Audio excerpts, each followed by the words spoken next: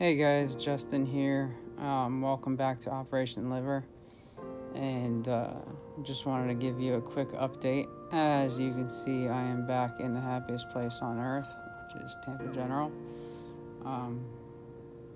Where's my sweet room this time? But quick update on me. I was up to 116 pounds. And this morning when they weighed me, I was 111, which is way the wrong way, especially for 1 day's worth of being in the hospital. So got to figure that out. They did put a new nose tube in me, as you can see. And this time they just taped it instead of putting the, starts with an H on it, the string that goes through my nose with magnets. So it wasn't that painful to be installed or whatever. Still annoying in the back of my throat, but other than that, I can live with it.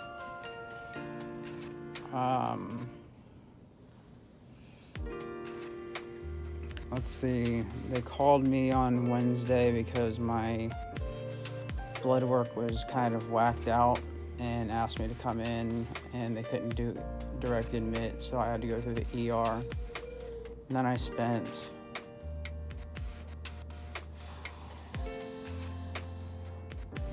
seven hours in the ER waiting room. Then they got me to another room in the ER, or in the ED. And I spent maybe 3 or 4 hours there. But during those 3 hours, they did chest x-ray, they did a couple things, blood cultures, so they didn't just totally sit around. And then, for some reason, they needed my ER room, so I moved literally across the hall to a different ER room. And not quite sure why, but I did.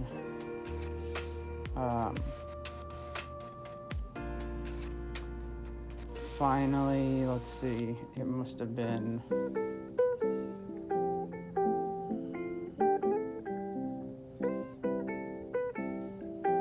I don't even know,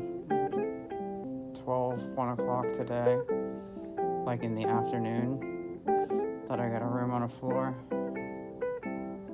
Maybe it's been longer than that, but it took a long time. It took them, I think 13 hours to get me from my truck to admitted to a room, and they knew I was coming, so it's crazy out there right now, COVID, so be careful. They say that's what's slowing everything down and getting everybody in and out and things like that. So it's definitely still around. Nothing to stop thinking about. I was watching some TV the other day, and it was like every episode or every show has 1 or 2 episodes where they're, oh no, the COVID, and they're wearing masks, and then all of a sudden it's just back to normal TV show. So I thought that was pretty funny because they expected it to last so short, and here we are in February of 2021 and we're still dealing with it. So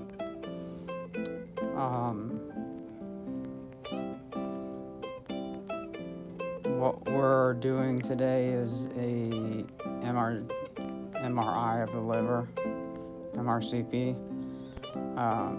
They have it scheduled, they have it scheduled for today, not a specific time. So, when we find out what that time is, I'll be able to eat. Right now, I can't eat until I know that there's 4 hours between the test.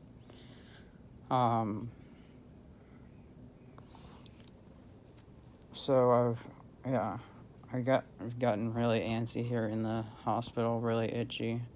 And I think the itching is starting to get worse. I think it's the liver starting to kick in. I mean, my bilirubin was 42 the other day, so that is 4 times anything I've ever experienced. And so I think I'm just starting to get all of those symptoms finally. And that sucks because they're not fun. So symptoms of like end stage, like right before your transplant, is the swelling of the feet and the arms, and I'm on a pill for that. It's on Benadryl because you itch like crazy. Then it doesn't help when you have bandages and monitors and sticky stuff pulling at your skin anyhow. What else? Tired.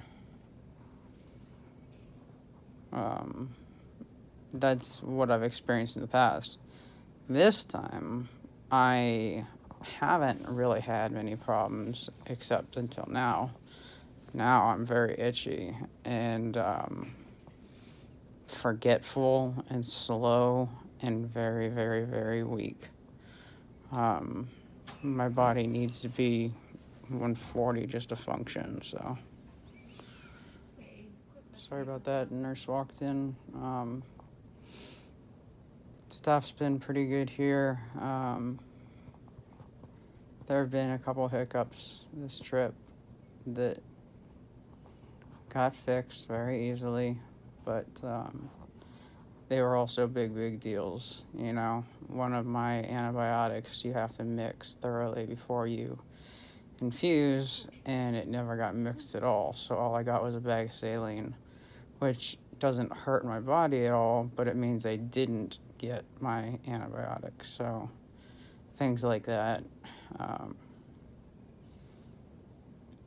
And everybody's busy, but those are really, really important things. So you have to have an advocate for you. Mine's my wife, and she checks and double checks and triple checks and isn't afraid to tell anybody that they're wrong.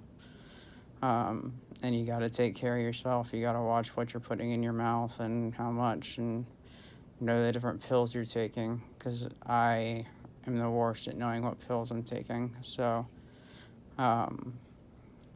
make sure you know that, or bring a small notebook or something like that. All right, that's it for today. I guess I'll update you when I get out of here.